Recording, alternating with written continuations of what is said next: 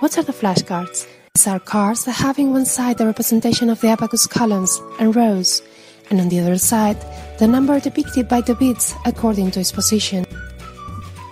The teacher shows the student the side where the columns and the bits appear, and simultaneously she or he can see the depicted numeric value. Let's see an example. In order to find out the concerned number, we must observe the card and identify what number is shown on basis of the displayed bits and columns. For instance, in this example, we can observe that in the units column there is an upper bit worth 5 and 3 lower bits that are worth 1 each. Thus, the correct answer is 8. Let's play with the flashcards. The teacher shows the flashcards as if it were a game, and the students have to answer what number is depicted by the image shown.